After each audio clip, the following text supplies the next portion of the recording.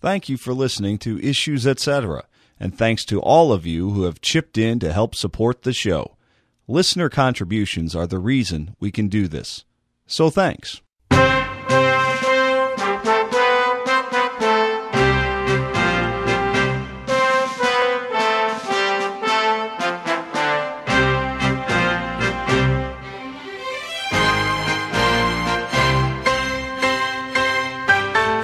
Greetings and welcome to Issues Etc. I'm Todd Wilken. Thanks for tuning us in. Why do you go to church? You know, I've asked that question in the course of some airtime before, and I had such a variety of answers. Some of them sounded marvelous. I go for the fellowship. I go because I need to be with other Christians. I go because I need to have my gas tank filled. I run dry by the end of a long, hectic work week, and I need that gas tank filled or my battery recharged. And when I leave strong and invigorated and feeling like I can tackle yet another 7 days of work until Sunday rolls around again. Why do you go to church? It's a much more involved question than it sounds like. We'll be talking about it in the course of this hour with Dr. Norman Nagel. Why go to church? Dr. Norman Nagel is professor of systematic theology at Concordia Seminary here in St. Louis. Dr. Nagel, welcome back. No, glad to be here. Dr. Nagel, why do you go to church? I wonder, when you ask that question, what you're setting me up for. That tempts me to talk about myself, and anything I could say about myself isn't going to be, finally, very convincing for anybody. Trouble often is when you ask people about the church, they either begin talking about themselves or talking about the pastor, what's good or bad about him, or about the people. They can be very nice or they can be not as friendly as they are, as if and these things tend to crowd into the front and block out what's really the heart of the matter. If you ask the wrong question, you'll never get the right answer. And the only good answers are the ones that the Lord gives us. So, why would the Lord have us go to church? If we put it to Him and hear it from Him, then we might get something that's really solid and persuasive. So when I ask the question, why do you go to church? The question puts the emphasis on me and not on what the Lord is doing. Exactly. So, you start with the Lord. And He's at the center of it all, and everything sort of grows or moves out from there. If we start at the periphery, then we can get bogged down with all kinds of things that bother us, that He's the Lord to help us through. And unless we start with Him, we'll never get there. And He's the one who, well, the whole thing is that at church we go to hear the words of the Lord. When the Lord speaks to us in the Scriptures, we're there to hear them, and to hear them in the way in which He has put us all together as His people. Not just the bits that I like, but how it's all shared together in the company of the believers. The words go into each one of us, and it's His words, and He does His words. They say what they say, they do what they say, and what's best with gospel words, they deliver the gifts that they say. And if you're not there, then you're not the receiving end of the words that deliver the gifts that are of your salvation for you. Tell us about those gifts, then. Well, church is for sinners only. You may have, if you don't have any sins, don't bother with Jesus. That's His name. He shall be called Jesus, for He will save His people from their sins. And that's what you hear only at church. When you come out of church, you should say, you can't hear that any place else. This is the straight stuff. We're getting it from the Lord Jesus. And He's the one who cared so much about us that he was willing to take all our sins upon himself and answer for them. Calvary, he's done it. And now, after he'd done it all, he saw to it that the gifts would be delivered. And it's at church where those gifts get delivered, given out, week by week. Now, those gifts again, now they're centered, they're for sinners only. Jesus gives them, and we can only get them at church. What are they? Well, they are what his words tell us.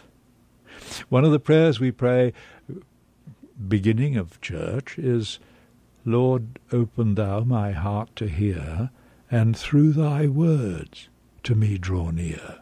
It's through his words that he gets to us, deals with us, delivers his gifts.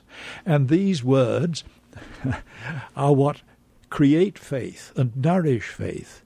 As it says in Romans, that faith is created by what is heard, by what goes in the ear hole. It's from outside that it comes, and that's the way that gifts come. You can't crank up any gifts inside yourself. They come in the way that he has arranged to deliver them to you through his words, and then his words that are tied up with the water in holy baptism. And there are his words that are tied up with the bread and wine that give us his body and blood.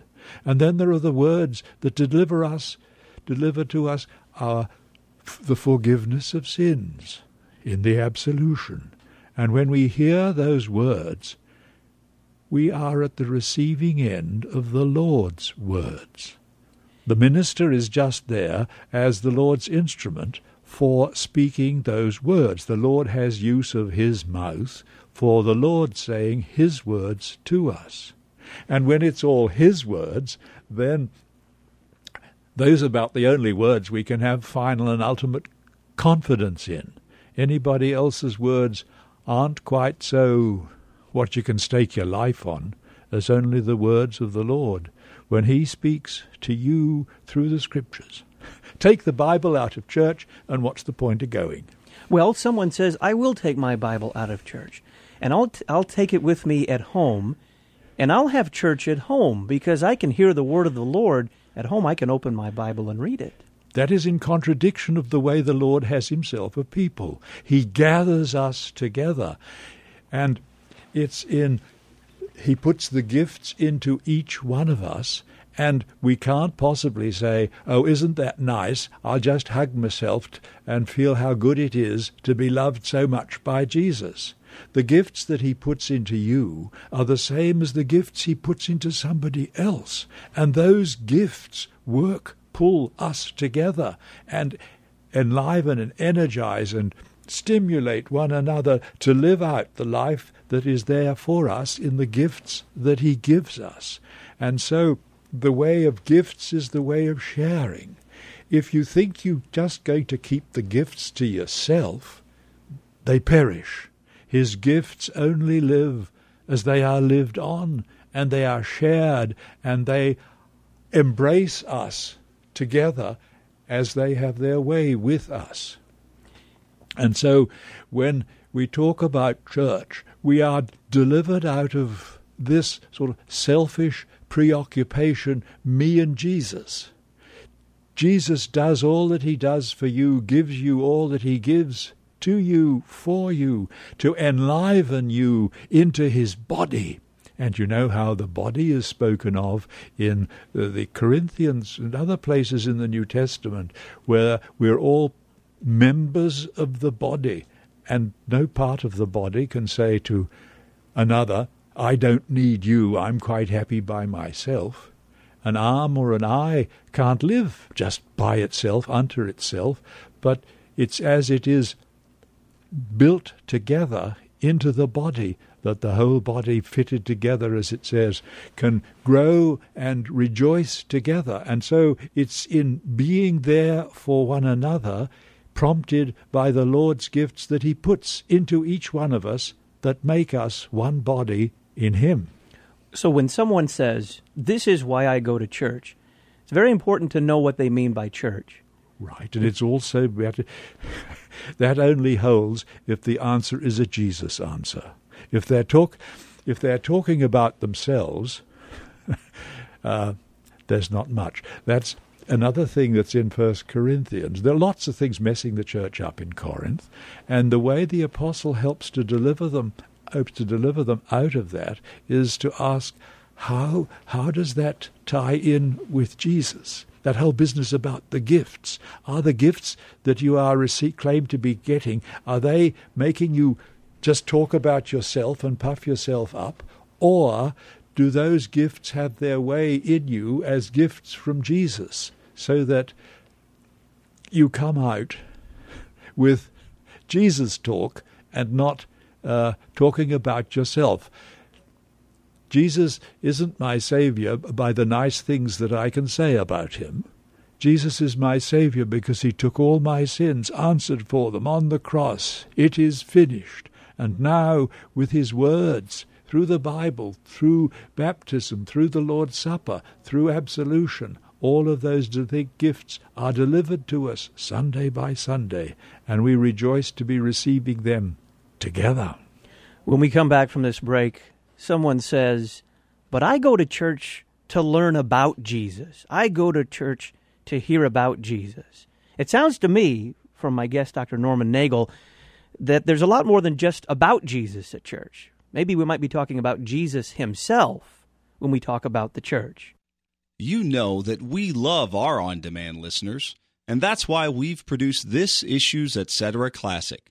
Now, if you appreciate this special broadcast, please consider making a tax-deductible gift to support the worldwide outreach of Issues Etc. You can make a secure online donation at issuesetc.org. You can also make a donation by check. Make your check payable to Lutheran Public Radio and send it to LPR, Box 912, Collinsville, Illinois 62234. Thanks for listening, and thanks for your support.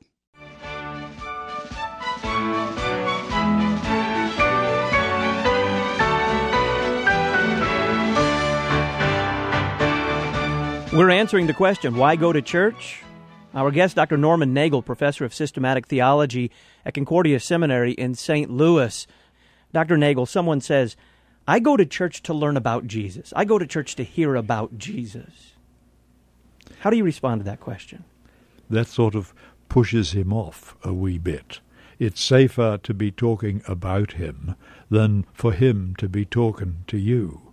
It's with the Lord that you have to deal, and you mayn't turn him into some ideas or notions or emotions so that you feel a bit safer if you're just talking about Jesus. But to be at the receiving end of the words of the Lord is to be brought under judgment. And to the repentant sinner, the forgiveness of sins. That's the only Jesus that's going. My Jesus, your Jesus. I got a better Jesus than your Jesus. There isn't any other Jesus than the one who speaks to us through the Scriptures, who deals with us in delivering the forgiveness of sins. It is the Lord who puts his name upon us with the water of holy baptism. It is the Lord who puts into our mouths his body and blood. It is with the Lord that you have to deal. It's facing up to the Lord that we have to have the courage for to go to church. We've got so many ways of sort of protecting ourselves against the Lord and his getting in too close. But we go to church so that he would get in close, and we be at the receiving end of the words that are spoken to us as his words, and we at the receiving end of them receive what they give. And there's no point in making up any other kind of Jesus. Any other Jesus that you make up is no... You can only keep such a Jesus going as long as you keep him going. The only Jesus that does the full Lord job is the one whose birth we soon will be celebrating, and who went all the way to Calvary, carrying our sins, that we might not come under their punishment, that separation from God, that he went through, forsaken, so that we might be spared of that. And he then, all that he did, given to us. But it's not given to us just by our thinking about it, and isn't that a lovely idea? It's that he gives it to us as he delivers his gifts through his words, through the water and his words and the name and his body and blood. That's why we go to church, where we aren't in control, we aren't calling the shots. He is the Lord, and we are there at the receiving end of such a Lord who loved us so much as to win salvation for us, but not only to win it, but to see to it that we received it, that we were at the receiving end of his giving out of his gifts. And for that he pulls us all together, and by his gifts he knits us together in the receiving of his gifts and in the living out of them together. So the person who says, I go to hear about Jesus, kind of holding Jesus at arm's length, might leave church saying, well, that was rather unremarkable. I didn't hear anything new about Jesus this week. I might as well have stayed home. Correct?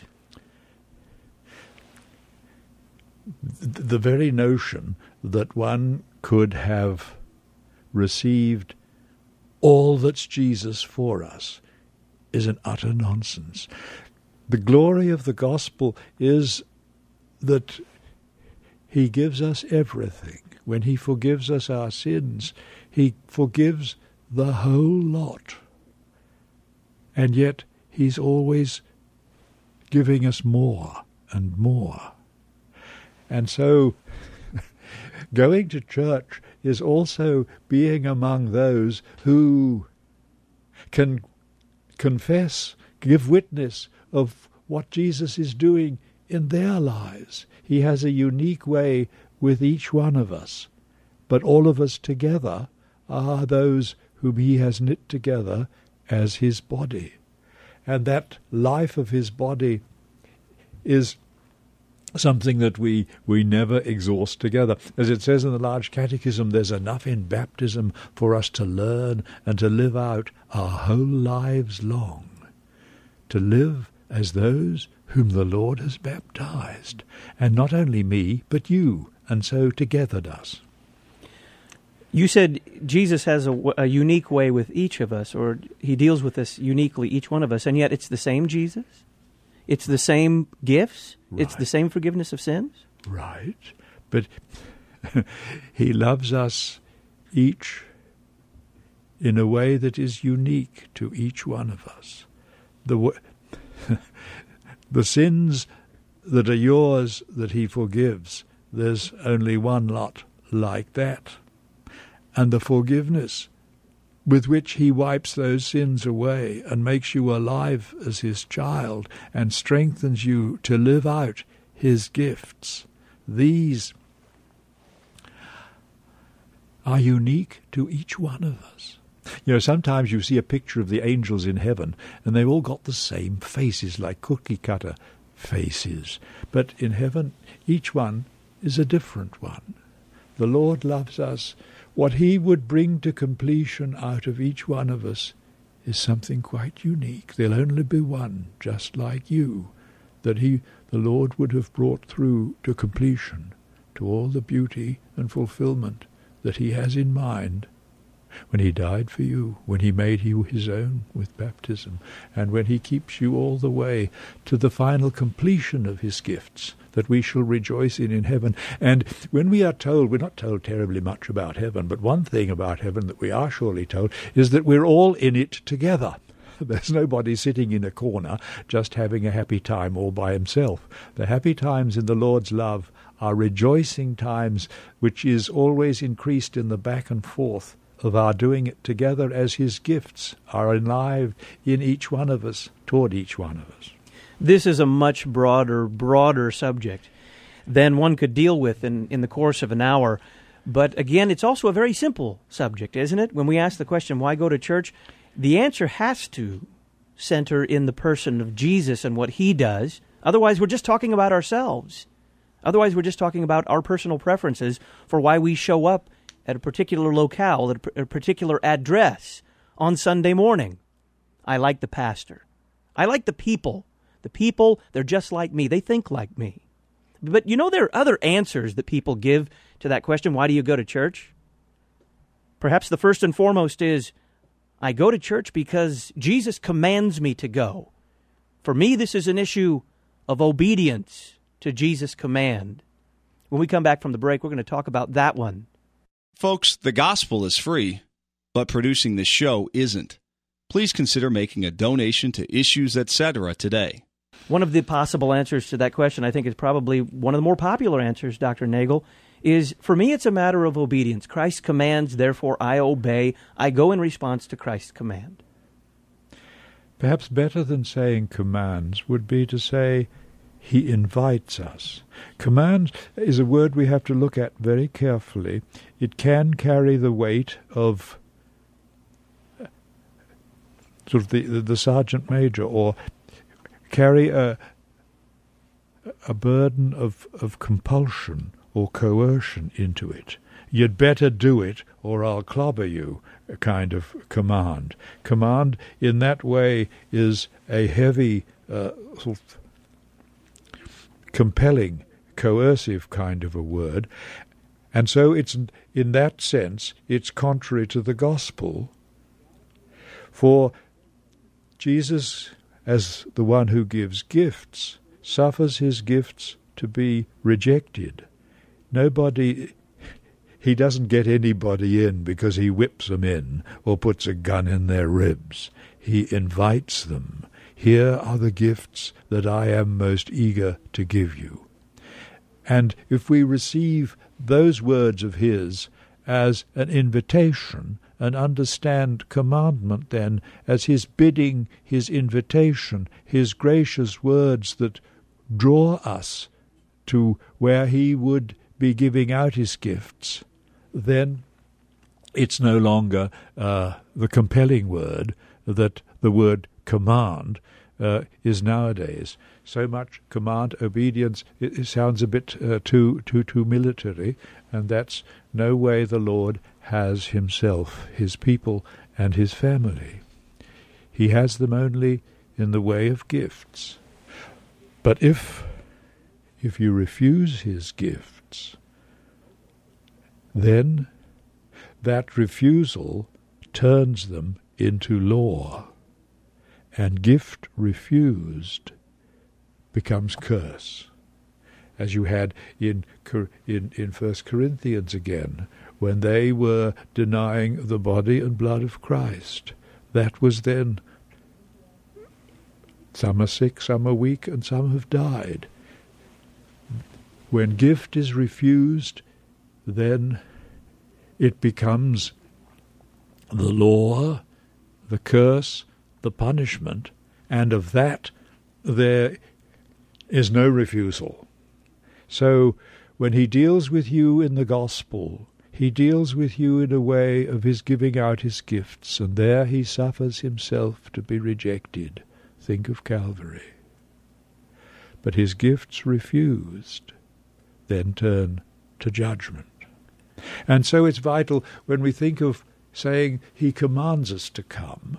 That's true when we hear those words as gospel words and not as putting a whip to our backs, and that if we don't go, well, that'll we'll cop it, or we'll be sure to get punishment. We don't go to church because he'll be angry with us if we don't. He'll be disappointed if he can't be giving out his gifts. That's what he loves to do most of all. But if you won't be dealt with in that way of his gifts, then you'll get the other way, the way that you deserve, and that is judgment. We give our kids little gold stars or pins for perfect attendance at church. Sometimes we give them a certificate. Sometimes it even extends to the adults. Adults get perfect attendance awards for being at church every Sunday, 52 Sundays a year. What's that about? I suppose one has to look at that again rather carefully. If that is something that we are using to congratulate ourselves, to make ourselves big, or to suggest that we are better Christians than other people, then it's the sort of thing that the apostle was battling against in the church in Corinth. If it's a way of giving thanks for gifts, then that's a jolly good thing. And bringing in children, I suppose, one needs then also to recognize the role of discipline in the way we rear our children, and in the way in which we also live our lives, in a pattern, in a discipline that is shaped by the fact that we belong to the Lord as his forgiven, baptized, energized people. And so on Sunday morning we don't ask, do I feel like going to church today? That's as silly as saying, well, do you think we should have any meals today? We just take it for granted that we are going to have some dinner, and dinner may be just the same old meat and potatoes, but we don't say, oh, I won't bother about dinner because it's just the same old meat and potatoes. We just do it in the rhythm of our day. We have the meals that we do, and in the rhythm of our lives, Sunday is the day when the Lord would give out his gifts and feed us. And the food comes with his words that go into our ear holes. Faith is born of what is heard, and into our mouths his body and blood, enlivening us, forgiving us, knitting us together as those who are his. So it's a question of, well, we would say, the distinction between law and gospel. The Lord wants to deal with us the gospel way. That's the way he loves to do it. But if you reject him, if you refuse to be given to, if you say, I'll call the shots, and this is what I figure is the way it should be, and I'll take what I think it ought to be, then that's what you'll get, and not be able to dodge it. The judgment of God upon those who reject his gifts cannot be evaded. And that is the dread thing of facing up to the fact that the Lord has two ways of dealing with us, in the way of the gospel and in the way of the law. And if we reject his gospel way, then we'll get the law way. Or as somebody said, if you ask the Lord to give you what you deserve and think you merit, be careful, that's what you'll get. After 7 long days of working out there in the world, I'm worn out, my spirit is tired, I need motivation for the next 7 days. I need my batteries recharged or my gas tank refilled. Is that a reason to go to church? Well, I think that's not a bad reason. It's a rather odd way of putting it, as if you need some more use of the Lord, and so you'll have a bit more of him to carry you through. He is not there at our disposal.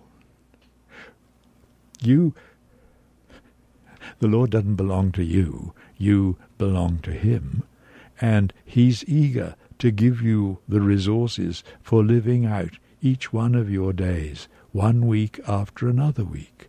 And so that's why we're at church, to be receiving those gifts. And you can talk about that, as charging up your batteries or something like that. But better you talk about the words that he's putting into your ear hole and what he's putting into your mouth and all that you are receiving there, and that you are then resourced to live the week ahead as one that belongs to him. And that's terribly important, for everything around us in the world is tempting us to live as if we belong to ourselves, to ask the question, what do I get out of it? That is the peril of sin, when we are enclosed, imprisoned in our own preoccupation with ourselves. We were created to belong together. And it is only as we are knit together and receiving from his hands the gifts that enable us thus to live, that he carries us through. So the Lord never comes at point number 2. I think I could use some more Lord. No, we can't treat him so as if we could whistle him up whenever we wanted a bit more of him. How dare we imagine that the Lord God has to sit up and pay attention when we call on him and say, now this is what I want. He knows better than we do what we want. And faith is the hands that are open, eager to receive what's from him as nothing but gift. Someone says, well, I think I've caught on to the emphasis of the forgiveness of sins. And so I'm looking at it this way, Dr. Nagel, and we'll have to answer this after the break.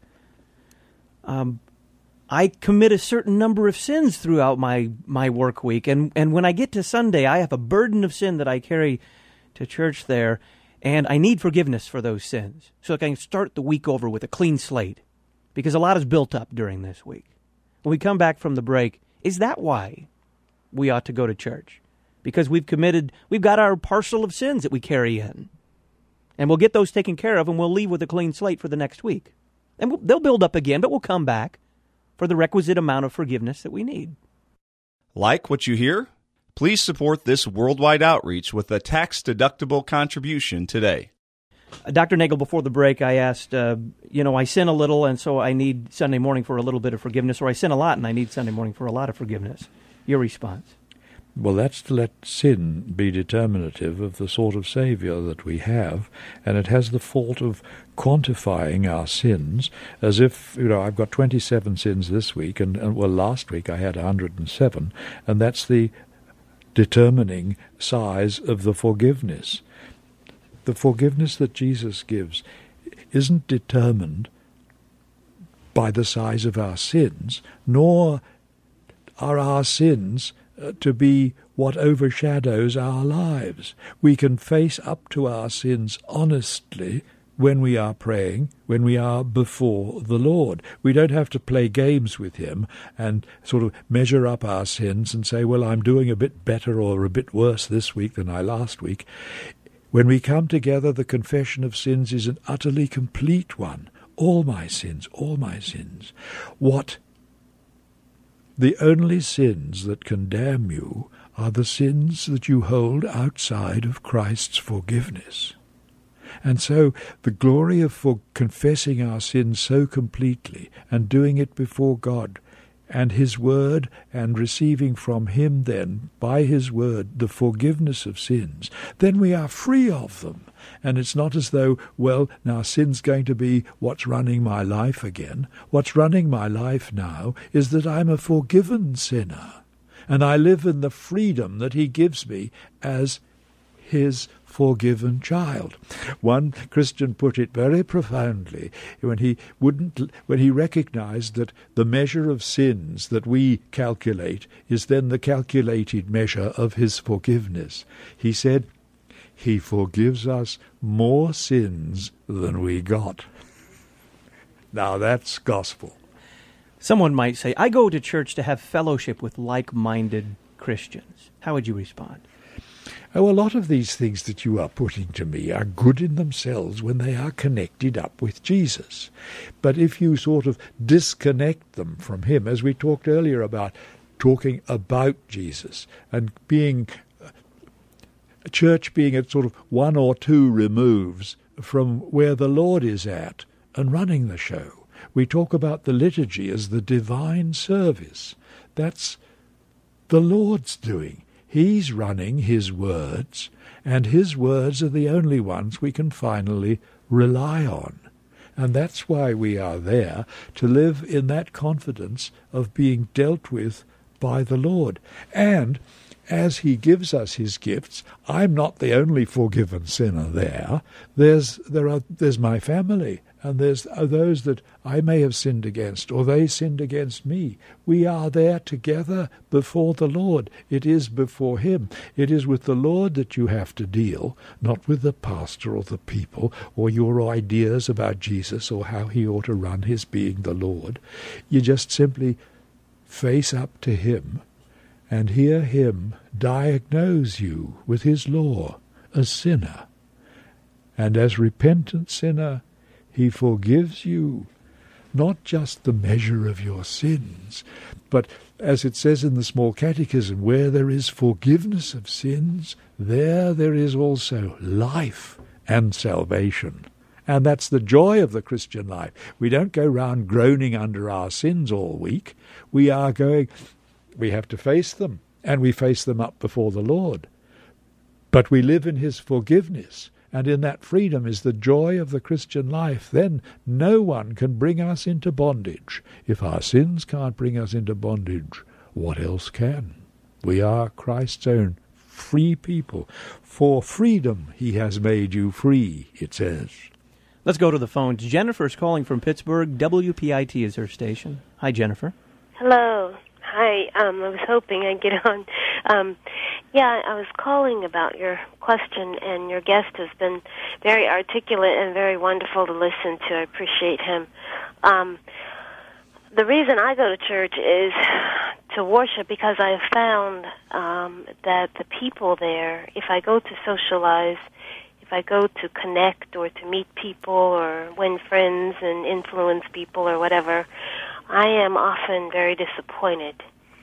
And if I do not go with in mind worshiping God, and the word worship, if I understand correctly, means worthship, and if I don't go with the intent of showing how I value God, how I value Christ, and him only, I will stop going to church, because I have been injured emotionally by the people in church many, many times. Jennifer, thank you very much for the call. We got pressing time here. Dr. Nagel, does God need my worship? Well, the best thing that Jennifer said is that it was all so Jesus-centered. He's sort of the number one. You are there for his sake, so that you would be listening to his words and receiving his gifts. But the gifts that he gives into you, you just can't keep for yourself. They are alive only as they flow on through you to others. And to those others that are disappointing, they also need to be freed of their sins by the forgiveness that isn't only yours, but theirs as well, so that you would then work and pray that all together. Now, we don't go to church because the Christians are the most splendid people in the world. Christians are forgiven sinners, and that we know about ourselves, and we need to, and about others as well. But the first sins we commit, we confess, are our own, and that forgiveness then enables us to live forgivingly with others. It isn't as though forgiveness is a virtue that we practice. Jesus gives us more forgiveness than we have need of, so that there's lots to spare for us to share to the others, and that they too might be freed from the ways in which they hurt and damage people. Dan is calling from Sonoma, California, listening on KFAX. Hi, Dan. Let's make it quick. Operative word, culturally, why do we have a hard time gathering under the umbrella of Christ? All right, thanks a lot, Dan. Why under the umbrella of Christ? And all the other umbrellas that we construct for why we go to church. There isn't any other Savior than the one who answered for your sins. It's not as though we make a list of prescriptions for how the Lord ought to do his being Lord. He is the Saviour that he is. There's only one Calvary in all the world, and only there have your sins been answered for. So you can try the other umbrellas. We call that idolatry, and idols usually tend to come in the plural, because one is never enough and you can't be really counted on, so it's good to have a few backup ones. But Jesus doesn't need any backup. Dr. Nagel, thank you very much for your time. Thanks for being with us. Dr. Norman Nagel is professor of systematic theology at Concordia Seminary in St. Louis. We've been talking about that question, why go to church. You know, you can go just about any place and get fellowship of a kind. Like-minded individuals where you can gather. You go to a ball game and be a fan of the local sports team. That's like-minded individuals gathering voluntarily. You can go for motivation or to learn something. Or I guess you could even go to fulfill some obligation of obedience. Any place else. Nowhere else is Jesus giving out the benefits of his life and his death and his resurrection than where he gathers his people together around his own word. That word that says what it says and does what it says. When Jesus speaks that word, "You are my child," when he puts his name on you, the name of the triune God, that does what it says. When he speaks that word, "I forgive you all your sins," it forgives you all your sins. The forgiveness is sufficient and beyond sufficient for what you have done, ever. When he says to you, "This is my body given to you for the forgiveness of sins, eat it," then take it and eat it. But you won't find that anyplace else. You won't find that gathering for fellowship or motivation someplace else. Only where Christ gathers us to forgive us all our sins, there in his church. I'm Todd Wilken. Thanks for listening. If you appreciate this Issues Etc. Classic, please consider making a tax-deductible donation today. You can make a financial contribution by check, make your check payable to Lutheran Public Radio, and send it to LPR, Box 912, Collinsville, Illinois, 62234.